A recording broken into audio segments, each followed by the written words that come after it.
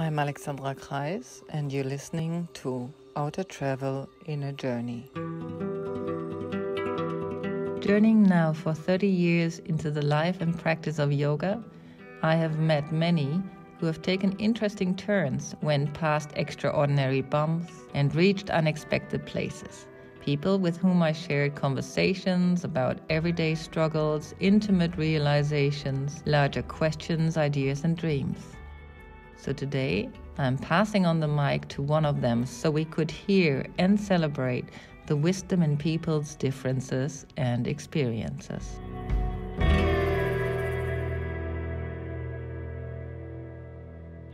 Welcome back to Outer Travel in a Journey. On my show today is Kai Bohlen. Hi Kai, how are you? Hi Alex, I'm fine. Hope you too. Yes, doing quite well despite the weather. We were talking a little bit before we came officially online about the daunting wintering weather in connection with lockdown corona in Germany. It's not so easy sometimes to find ease of mind.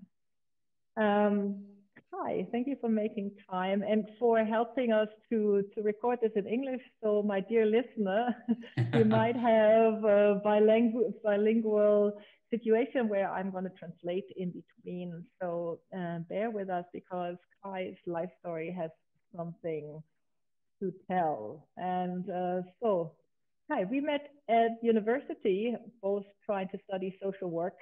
Yeah, quite a few weeks ago. Yeah, it's quite a time. Yeah, 30 years ago. That's 30 when we years met. ago.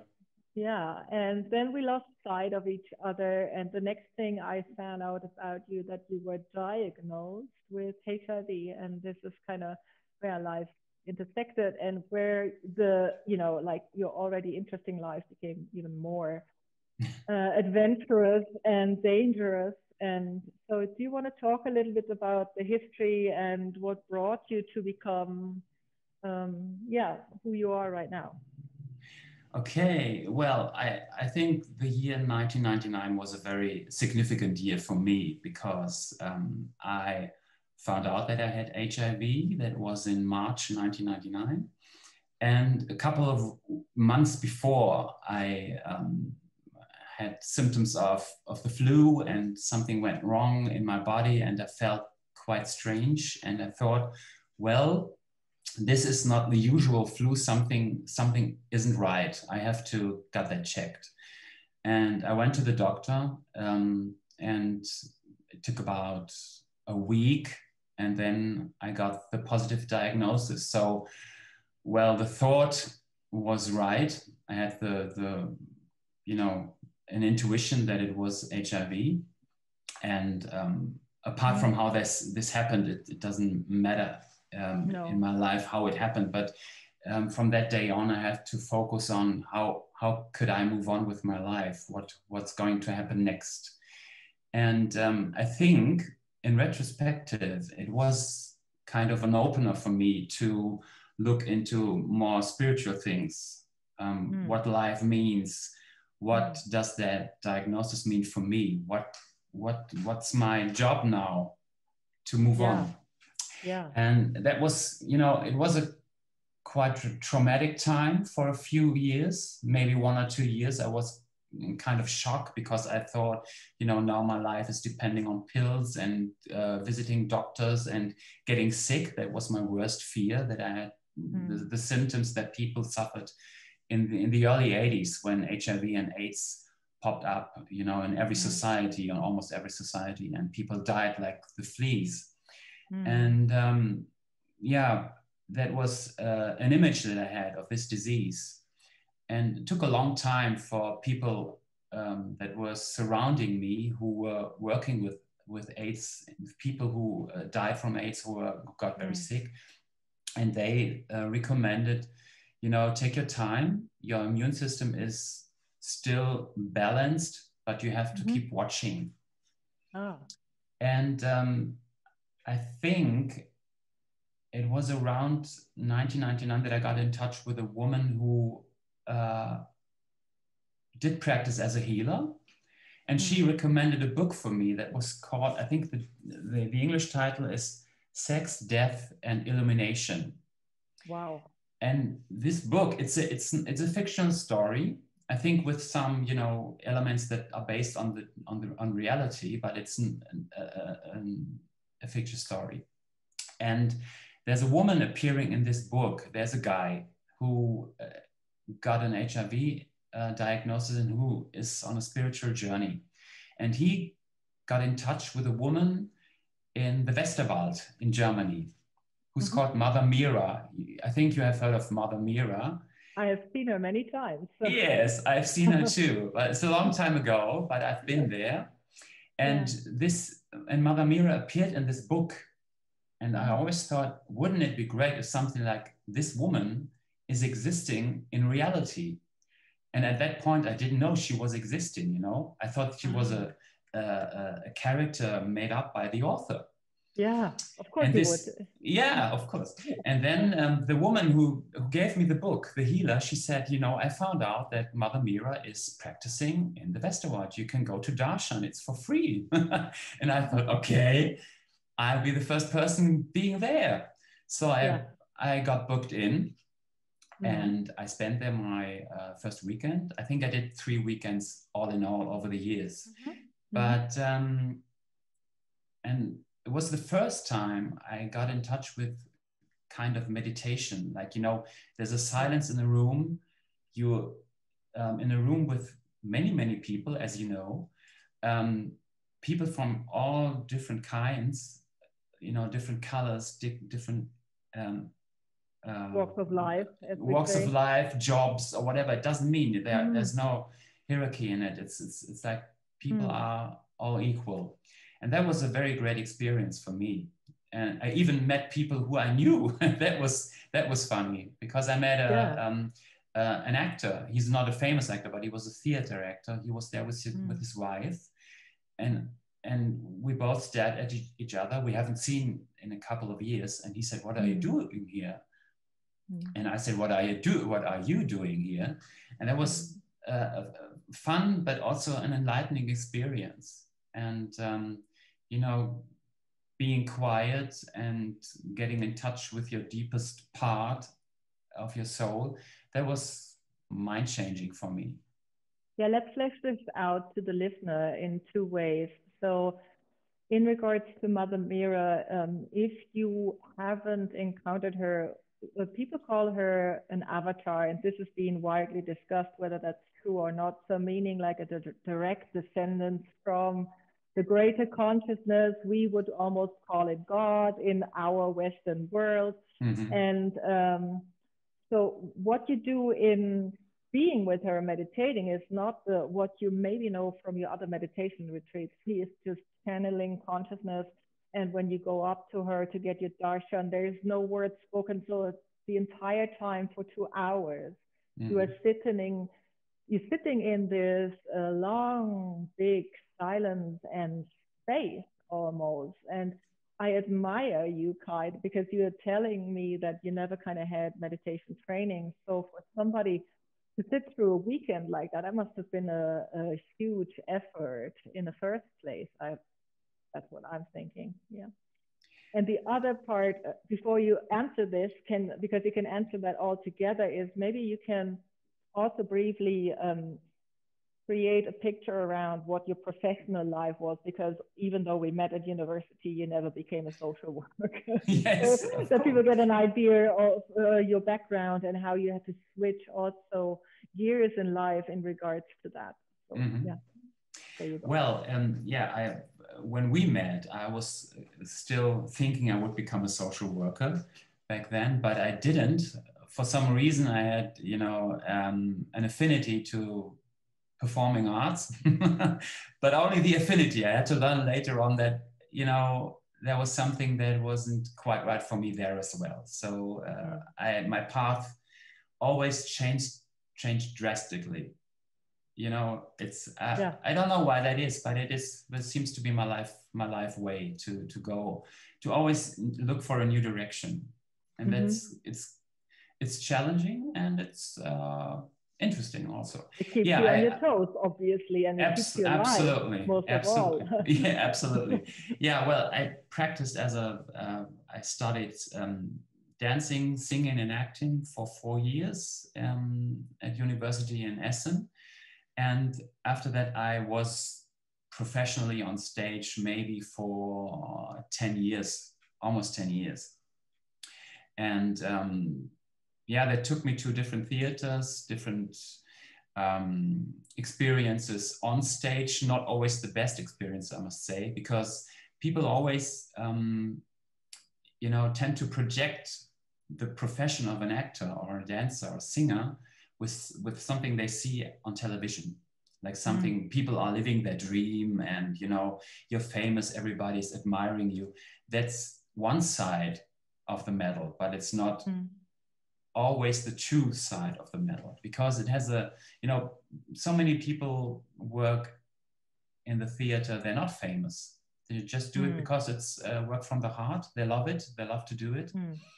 And I was always kind of divided. I liked a lot of jobs that I did, but on the other hand, when I had, for example, a director I didn't get along well with, there was a hard time, because you have to rehearse with a person for 6 weeks or 8 weeks that you can't get along with.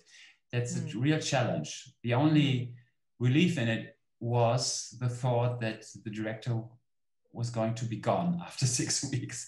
So you're released again and do your job.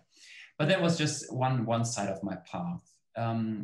I did my last job in 2002. That lasted for a year. There was a theater in Hagen. That's a city close to where I live, to Dortmund. It's about 20 miles away. And during my performance there, I got sick again. And I got a big swelling on my neck. You can't see it. I have a long scar over here on my neck. And it took half a year to get to know what I actually had. And they found out I had non-Hodgkin's lymphoma, stage 3. And it's a correlation between HIV and non-Hodgkin lymphoma. A lot of people who have a suppressed immune system develop non-Hodgkin lymphoma. About 10 to 15% of HIV infected people develop this kind of cancer. And you told me at the time that it's the more aggressive cancer than other cancers. One of the more aggressive cancers that we can encounter or has been recorded. Is that right? Yeah. From there are 2 different kinds of cancers. There are many kinds of cancers, but you have a system cancer that is in the lymph system. Your leukemia that is in the blood system. And you have a cancer like breast cancer or prostate cancer that are, tumors that you can find in the body that get radiation or chemotherapy to erase those. But my form was a very aggressive form, but a very well treatable form also. You get a very hard chemotherapy and radiation. And I was one of the lucky 5% to survive and to thrive, of course, because you may know this from cancer stories, like, if somebody survives or has lost the fight, there's always a fight in between cancer diagnosis and the therapy. People always are fighting. And I never had the feeling of fighting, not at all.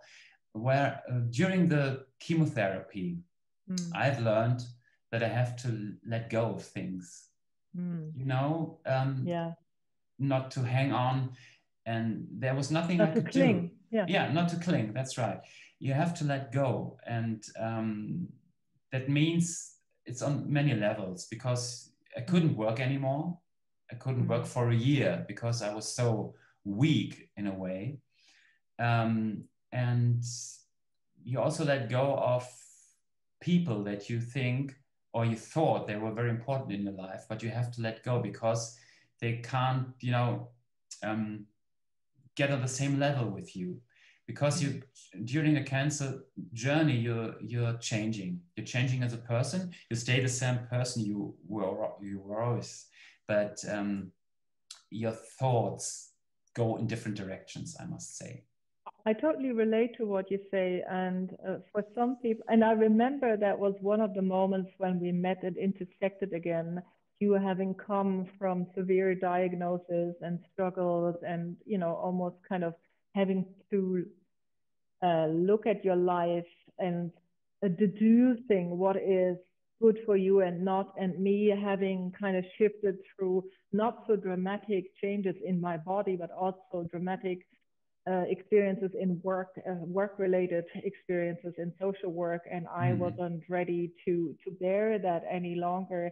And we intersected at that moment, and I remember very fondly us having this exchange on how we move forward through life by having to look at family ancestral patterns, who has come into our lives to teach us, but as well do we have to leave behind. And yeah, so that's where we currently are in your story. You're telling us, that's the kind of work, by the way, that I do with my clients as well, that I try to help them if we want to heal, and even if it's not from a severe diagnosis and from a severe disease, but from those small little diseases that we have, like where we get fat, where we get lazy, where we get brain fog, which is already quite severe, but for some people normal at this point. And unfortunately, we do need to look at the systems that surround us, and that's where you kind of really copped on. So do you want to tell a little bit about the methods that you kind of fleshed out for yourself to help you to make these decisions? Yeah, I think the first big decision was that I didn't return to my work habit. My work habit meant I did a lot of alcohol from time to time because I wanted to, kill the pain in my thoughts that I had. Yeah. And it was, at that point, it was an easy decision. But in long term, you always try to, look back. You see your old colleagues, what they have achieved in their careers, because you can't escape that. You turn the television on and you see somebody and you say, okay, that was the one who was in my semester that we studied together. And that was kind of interesting, but it was painful for a short period of time. But I always knew that it was good to let go of this kind of work because there was no base for me. Yeah. So I had to define my life in a new way. I'm very happy married and in a great partnership as you are, like you are, I think. And that's also my husband is my rock in a way. He supported me all the way through. We knew each other. We got to know each other when I was still at the theater. It was a strange world for him. But when I got the cancer diagnosis, he did manage so many things for me that was, admirable. I don't know if I could have done the same in return. I mean, we had a health challenge for him a few years later when I was the one who took all the responsibilities, and that also worked. I thought I couldn't do it, but I did. So you can't escape the challenges in life, No. And the other thing was when you quit a job that is so much out there and you're so, kind of a limelight, I say. It's not really the limelight, but you also lose a lot of friends because you're not on that level anymore. You can't talk about the theater, about films, about directors, about, plays or pieces or films. That's gone. And, but I knew I had kind of a creativity in me that wanted to go out. But it wasn't, it wasn't singing or acting anymore. It was something else. And so I sat down when I was in rehab after the cancer. We have that system in Germany when you have a cancer journey behind you, you are allowed to go in rehab for 3 to 6 weeks. And I did that. And I got in touch with a lot of people who offered me a way to look beyond the cancer, because I was lucky, I was there, I was alive. And that was the situation I had to deal with. So what to do? I couldn't sit at home and do nothing. That wasn't that's not my nature. I always have to do something. And when it's connected to creativity, that's the best for me. So what I did, I had my laptop with me, no internet, of course, but I sat down and wrote down my story. And I intended to write a book, but it turned out differently. I offered my story then to a cancer magazine that comes out on a monthly basis. Yeah. And they released my story, that is a long time ago, in 2004. Yeah. And with that story in my hand, I started to do readings all over Germany. And it quite fell into my lap. I didn't plan it. It just happened. And I did it in some cancer circles. I went to rehab centers. I went to schools. And that was very interesting and freeing for me to talk about what I experienced. And I got such a good feedback with the people who are coming to these occasions. That was very, very enlightening, because people showed me that they have respect for somebody who has a biography that it's not the usual biography. Yeah. And I also spoke about some, like the spiritual things I tried out in my life, with the Clemens Kubi book I mentioned earlier. Which we have mentioned on this podcast, yes, right, which seemed to really inspire you. So there is a German book by Clemens Kubi. Yeah, you can show it to the people. I show it, yeah. It's called On the Way in the Next Dimension, to the Next Dimension. And Kubi is spelled Kuby for those who are listening only. And so On the Way to the Next Dimension, and inspired you to find more inspiration how to heal and reunite yourself with a greater consciousness. Yeah. So tell us about that. Yeah, there were two healers in that book. Clemens Kubi injured his back very badly a long time ago. And then he went on a journey to find healers who could help him, get him back on track. And two of the healers I got in touch with. The one is called Ushine, who produces goat ash powder. That is something you take orally, and that is, I think you can draw maybe a connection to Ayurveda somehow. It gives you the possibility to open your mind and let your body heal itself. Yeah. You don't get a drug or a medicine or whatever that is going to make you well again, but you take it in to give yourself the possibility to heal again, to open your channels, to be open to the universe. And the other healer was quite a funny story. She's called Hia Park. She's from Korea, and she does. I saw one setting of her on television, and she got a drug-addicted young man in a session to leave his living body behind and go on another level, to leave his body. That was quite an experience to watch that. And this guy never touched any drug anymore after that session. And that was the point when I thought, if this woman comes close to my place, doesn't matter where, I'm going to be there. And what were you expecting from her to do to you or for you? I must admit, I was a little fearful to experience leaving my body. That was what I expected before I went into session with her. And something completely different happened when I was with her. She was in Berlin in 2004, and I booked a session. It was about, I think, half an hour or 45 minutes, I can't remember well. And she connected myself with my inner child, and something that was way back, what happened to me when I was little. Some kind of connection that I've lost when I was little. At that point, I really couldn't click with that, I must admit. But again, you don't have to understand everything in the moment when you're in it. But when time passes, you get to know, this what it was for. That was a mind-blowing thing for me again, because when you see your parents aging, or when you see somebody die in your, closer environment, that challenges you facing your own death, or even an illness can make you force facing your own death.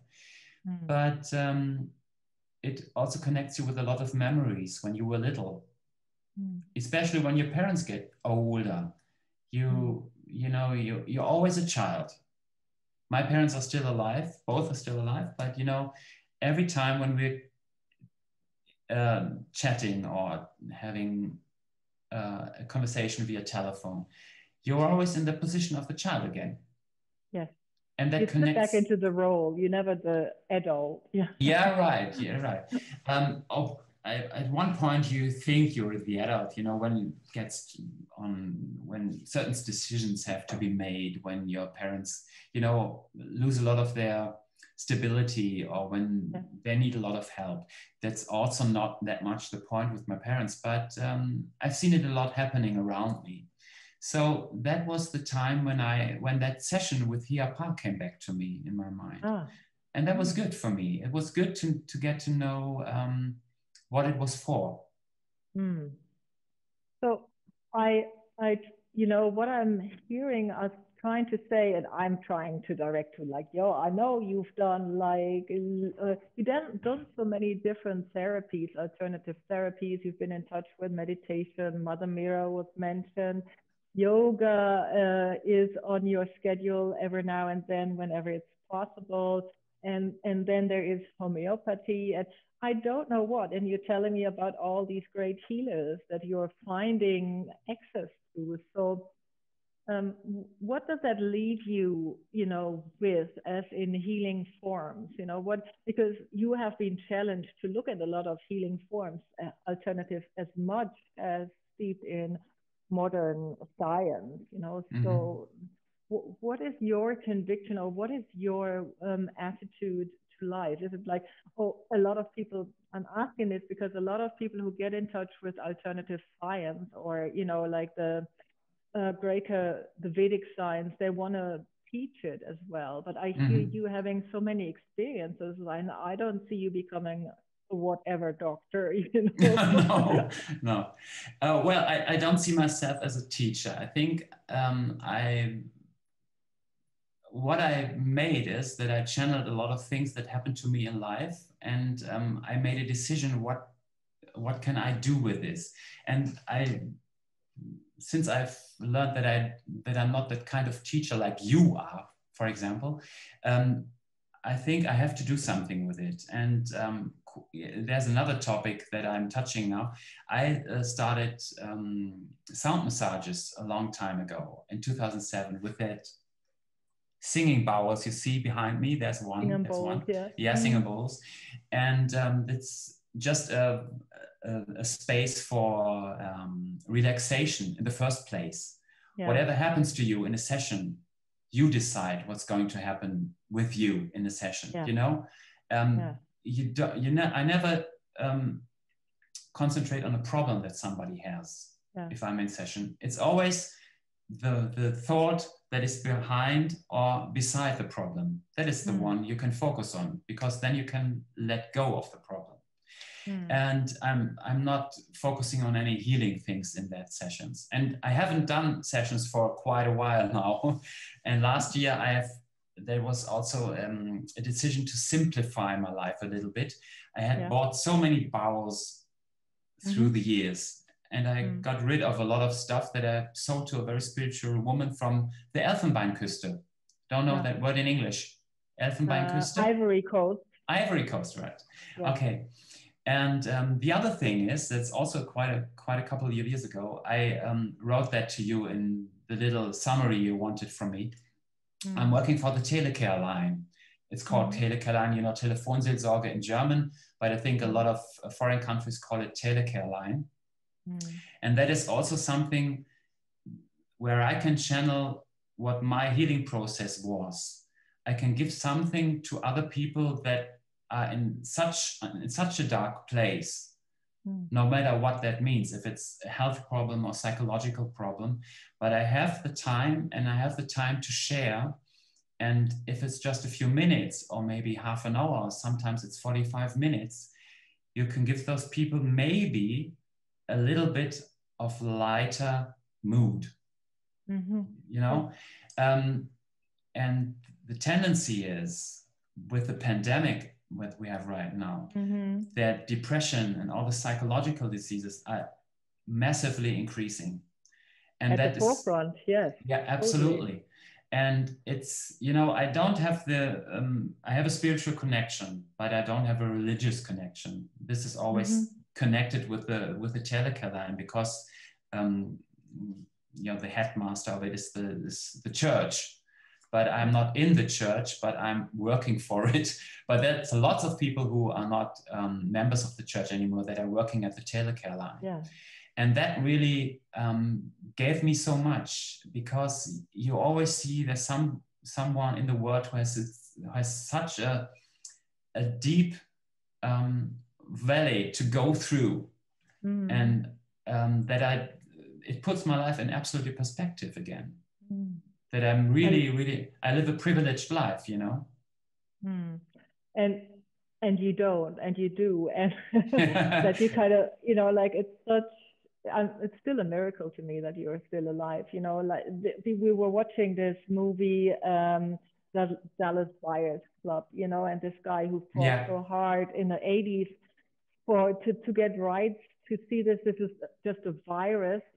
You know, HIV is, first of all, who is not aware of that it's a virus in your system that needs to be activated, and when it's activated, it's AIDS. That's what we talked about in the beginning. Yeah. So to me, it's still a miracle that it hasn't been activated, but it seems to me also part of what we talked about privately, that we have to deal, in all forms of healing, we have to deal with mindset, and all forms of alternative healing are encouraging mindset shifts in some form or manner. May it be quietening your mind through meditation, or may it be just the idea of, I'm taking something from nature that will heal me, instead of saying it might heal me, or I doubt that it will heal me. And that is a bigger part in our healing processes as it is. So what you're talking about in the telecare alliance is that you're going right to the source. You're helping people to shift their minds for a second as a healing kind of drop, or, you know, whatever it can be for them, a gem in the moment of darkness. I really am in awe with people who work on those lines. It takes a lot out of you. I can imagine if you have a busy hotline, it can be quite daunting. How do you get out of work, and what do you do after? That's a good question. You know, we're in supervision on duty. You have to do supervision every 3 weeks, because that's, we call it psychohygienia. You have to, you know, to clear your mind again, to get some things out. And at the beginning, it was a lot in my thoughts, a lot of the stories that I heard on the telephone. But after a while, you realize that it's not you what's happening on the telephone. You know, these are other lives, and you have to draw a line between you and what's happening on the other side. And that is very healthy. You have to realize it's not your problem, on the other hand. I mean, even doctors had to have the same attitude, actually, because what they see every day, look at the pandemic, when people see how people are dying or had to be on these machines to get their breath. This must be very, you know, frightening in a way. And that never caught me. I always, you know, when I go out, we have a secret space where we do our job. And when I leave the door, the thoughts stay there. And if there's something that is not, you know, that's catching me still, I look at it, and the supervision. That's the best. There was never a day when I thought, you know, oh, I can't do this anymore, or this is too much for me, or there are days, I must say, when you're in a bad condition, when you think, oh, how can I do this today? But when the first the first human is on the phone, then it's fine for me. It's a little bit like, yeah, like when you have that, how do you we call it stage fright in the theater world, it's like the stage fright. And as soon as you have done your first step, everything is fine and you're relaxed and you're grounded. And this is what it's all about. I'm very thankful for that job. And it's very enriching. And what I heard you saying, and maybe we can bring this to a slow end. I could sit here forever with you and talk about these me things. Too. Yeah, because there's so much in your life there. But what I heard you saying is that, I mean, in me, that's the same thing. When I stand in front of people and teach them Ayurveda, teach them yoga, I am being activated. It feels like I'm being activated as, and in the spiritual world, we would call it a channel. So, or like a hollow bamboo, you call it in meditation. I become just the bamboo, and everything can flow through me. And because I have so much training in doing that, I often find that I'm not being affected by what's really going on out there, by the stories, by the movements. And at the same time, because I'm somewhere the observer in the same way, I learn so much. And that's what I heard you saying as well. You learn so much by kind of coming on stage and talking to people about your diseases and your experience around HIV and prevention and cancer treatments. And the same thing probably comes now into the more one-on-one conversations, that you're becoming that bamboo for people and say, like, that there is possibilities, there is a way out there. Yeah, it's always good to create a room for people to a safety room, so to speak, where people can be who they are. There are no masks. Masks, that's a good word for the actual times. Okay, yes, of course. Yeah, it took a while. It took a while. Me being slow. It's if you ask me if I have a life motto or a guiding thing through my life, it's like just stay open. You never know what tomorrow brings. It can be that the world changes the next minute. Who would have guessed in 2020 that we all would communicate via video? We're not allowed to go out without a mask on. We are and it's so much changing at the moment. And I think we all, and people like you and me, or people who like to reflect, we already start to create a new space with the COVID-19 situation. We don't think of, I suspect you don't think of what do we do after COVID-19, because this will stay with us. We have to adjust. We have to adjust with the situation. Things will get easier, of course. They will get easier with the vaccination or whatever they were going to do. But it's good. It's like with the cancer story you told, like we're shifting thoughts. We need to shift thoughts because we're all not sick, but we're all experiencing sickness around us, which makes us part of that process for other people. And so, and experience stays. It never goes away. Experience stays with you, and you have to integrate it into your body and your mind and your soul, and to move on. This is quite a challenge, but I think it's the better way to live, to integrate stuff that you have lived through. I love that, and I'll leave it here as final words. We have to integrate our experiences. We can't pretend they're not there and hope to move on. Just integrate whatever you can. So I'm saying a big, big thank you, Kai. Namaste. Thank you.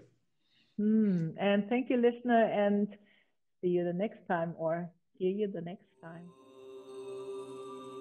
If you enjoy listening to my podcast, please consider to become a patron at patreon.com/alexandrakreis and pledge your donation.